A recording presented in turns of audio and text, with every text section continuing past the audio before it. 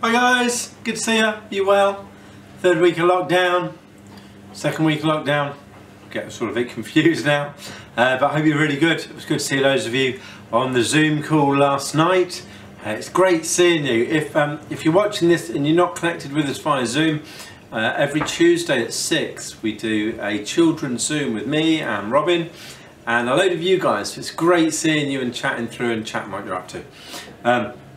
Hopefully my dishwasher won't make a load of noise in the background, but if you hear some gurgling, that's what it is. So we're carrying on. Moses and Aaron have been told now by Pharaoh to leave and to go. So they're off.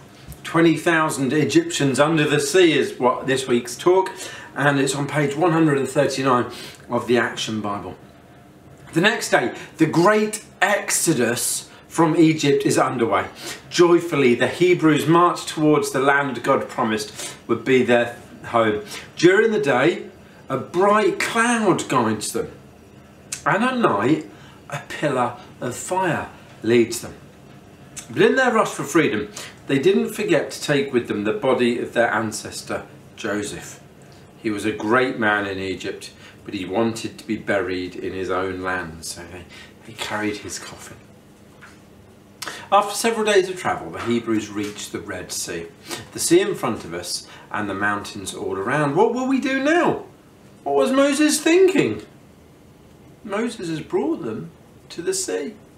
They can't go either side up and down the mountains, and they can't go over this huge deep lake called the Red Sea. The only way is to go back. What are they going to do?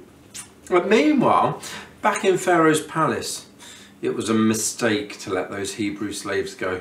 Who will do our work for us? It isn't too late. Look, said one of his advisors. They're wandering around like lost sheep. The route they took will lead them into this trap.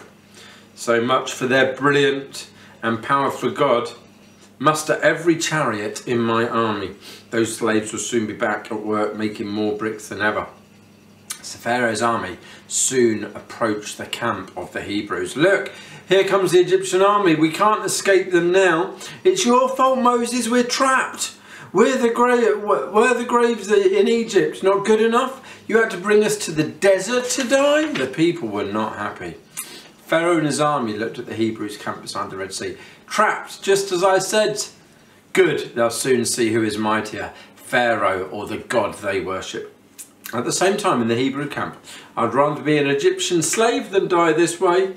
Don't be afraid.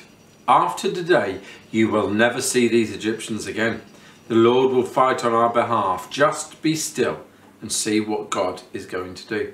As Moses spoke, the cloud that leads them moves to the back of the camp. Look, the camp is hiding us from the cloud, not the camp. The cloud is hiding us from the Egyptians. Then Moses holds out his staff towards the Red Sea, as God told him to do. A strong east wind blows all night and rolls back the water of the sea. You can see it's rolled the water back, so there's a passageway through. Awed by the sight, the Hebrews rushed joyfully across the path of the sea. It's not until the next morning that the cloud clears from in front of the Egyptians. When Pharaoh sees that the Hebrews are getting away, he orders his army to charge after them. The Egyptians race out across the sea floor, but sand clogs their chariot wheels. Then Moses puts out his hand again. Suddenly the wind dies and the waters roll back into place. All of Pharaoh's men are caught in the rushing sea. Safe on the other side, the Hebrews look back. God has saved us. I'll never doubt again that God has sent Moses to save us from the Egyptians. Joyfully, the Hebrews celebrate God's deliverance. The tribes descended from Jacob, or from Israel, are a free people, ready to form a new nation. Miriam, Moses' sister, leads the women's chorus singing praises to God. The Lord is my strength and song. He is my salvation. Sing to the Lord. Is that great?